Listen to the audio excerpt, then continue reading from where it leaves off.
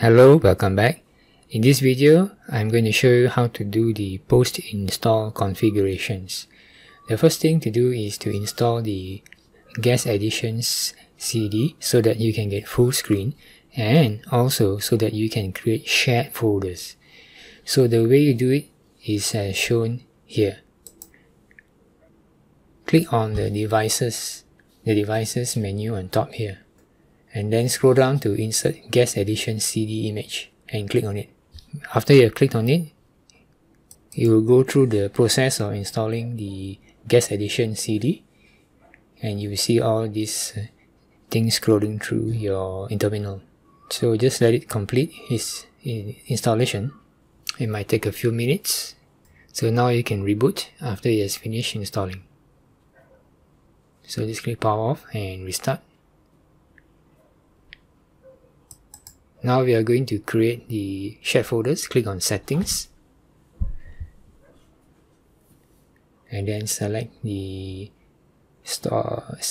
shared folders and click on the icon on the right to open the add share. Scroll down to navigate to a folder that you wish to share. This will be the folder where you exchange files between the Remnux and Windows host. So I've created a Linux share in the C drive and I click it auto mount. Click OK. Now you have full access to the folder and you can start your Remnux. Now that you have installed the Guest Edition CD, you can click on View and go to full screen. And you are now in full screen. To see your files and folders, you can click on the activities on the top left corner and you will see a menu bar on the left. You can click on it to navigate to your file structure, folder structure, and you will see that there's an SF Linux shared folder, but you cannot access because you haven't added the user as a member of the group which can access this shared folder. So the next step is to add the existing user to this SF Linux shared folder, and I'll show you how to do that now. So open a new terminal. On the left you can see the new terminal and navigate to the media folder, cd/media, and list it, and you will see the SF Linux shared folder is there. So you need to add the current user to the group called vboxsf. This is vboxsf. So to do that, you use the sudo command add user and then the environment variable user $user, which refers to the logged in user, and the group vboxsf. Then hit enter and you will add, this command will add the current user to the vboxsf group so that the current user can and will be able to access the shared folder.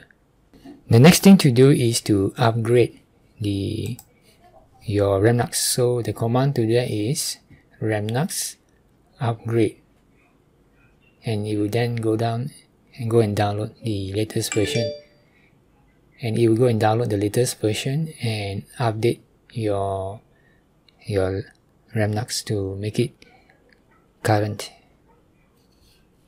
This might take a long time, so you need to let it run on its own and go and grab some coffee or tea.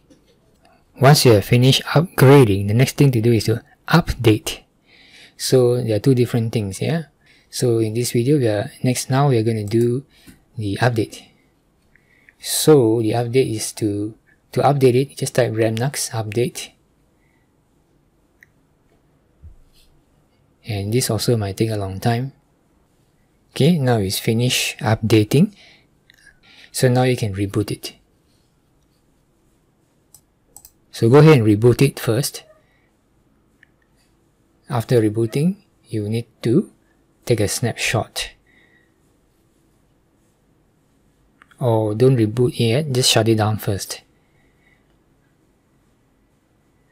So now you take a snapshot. Go to the Take button, click on it and give it a name. Upgraded and update and the date. That way you have a record of what version this is. So let's click OK once you have taken a snapshot. So this snapshot is very important because after every malware analysis session, you need to revert back to this snapshot.